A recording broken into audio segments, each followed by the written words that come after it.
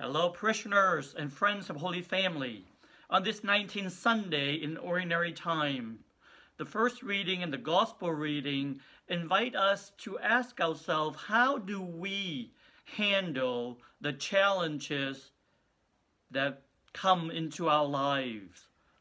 First reading today, we hear from the book of Kings. We hear about the prophet Elijah, who was speaking on behalf of God, preaching against paganism, preaching against the people who worship pagan gods. And because of that, his life was threatened. So he ran away and hid in a cave.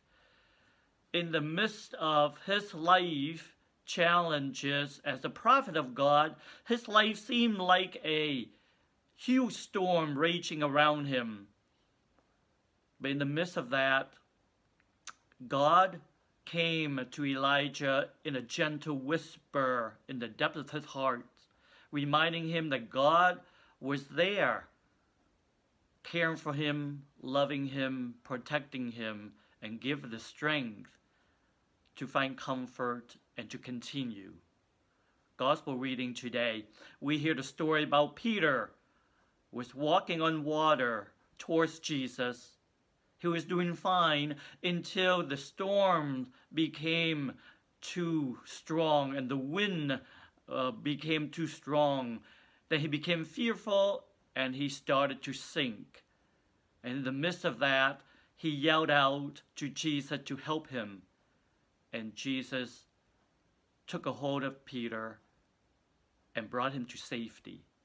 So my dear friends, our lives can be stormy with different challenges and situations, and our faith during those times can be weakened, and we might be fearful. It's hard for us to trust.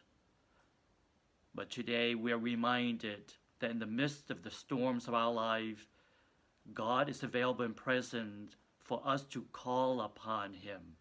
So let us call upon God during those stormy times of our lives and trust in Him that He will be there to help us, to strengthen us, to love us, and to encourage us. Have a great week.